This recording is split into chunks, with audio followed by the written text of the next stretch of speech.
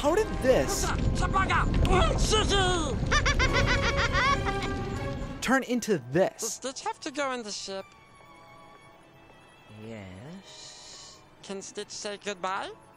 The evil genius Jumba Jookiba designed his 626th experiment to be ruthless and destructive, but through 626's exposure to Lilo, he appears to transform his behavior and become almost like a new creature. How could this vile abomination, programmed to end worlds, transform into a hula dog?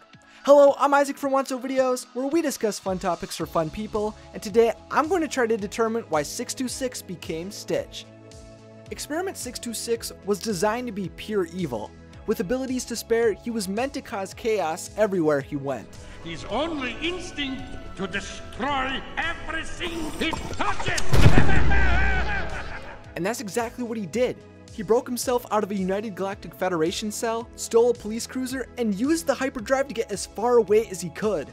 With the Federation on his tail, Stitch kept a low profile under the watchful eye of a local girl, Lilo, but continued to break, smash, and destroy everything in his path. But this could only go on for so long.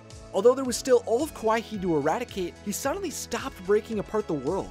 Stitch realized there was no meaning to his life when he looked around at the remnants of his destruction.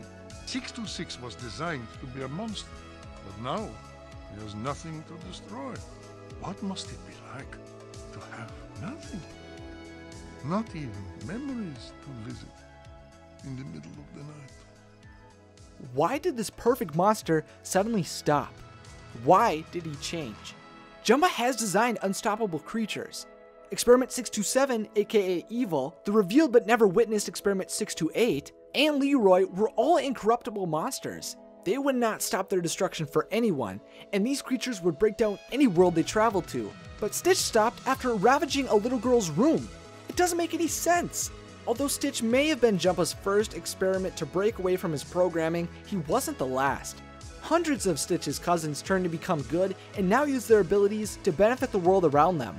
Jumba must have done something inherently wrong with these experiments, because if they were meant to be unstoppable monsters, then they shouldn't have been easily swayed away from their instincts. But maybe Stitch was meant to be the first perfect monster, but he just wasn't finished.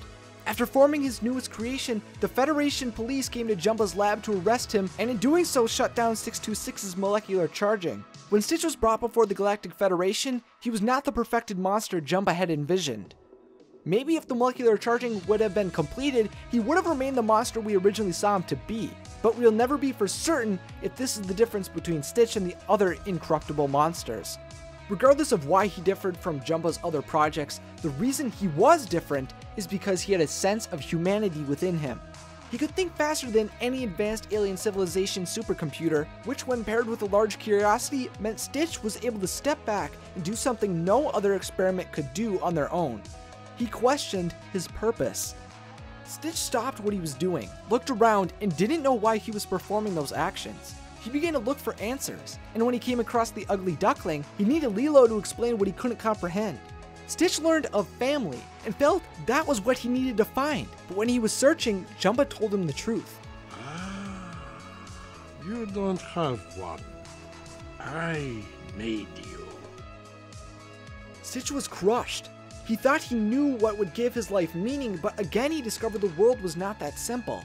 Stitch ventured back to Lilo knowing she was the only one to ever support and love him, but he only complicated and continued to break her world. When she was seized by Gantu, Stitch was unwilling to sit idly by and let her be taken, for she helped him discover a world beyond his programming. In a way, Stitch never really changed. He only became aware of his actions. Interactions and relationships in the world led Stitch to introspectively analyze his life and determine he was destroying everything around him for no reason. Through his friendship with Lilo, he discovered a family, learned he did not have to be a monster, and found his purpose. This video was sponsored by my patrons over at Patreon. Patreon is a voluntary pledge service where you can support creators like me. So if you are interested in donating to help grow the channel, check out the page at patreon.com/WatSoVideos. If you'd like to continue to theorize on Stitch, then I'll leave the links to the movies and the resources I used in the description of this video. So now it's time for your thoughts. Why do you think Stitch was a unique experiment? Do you think this is why 626 became Stitch? And what is your favorite experiment? Let me know in the comment section along with any other ideas you have for future Discovering Disney episodes. If you enjoyed this video and you'd like to see more like it, then remember to subscribe to watch some videos and click the bell if you'd like to be notified when I post. Thanks for watching and have a magical day.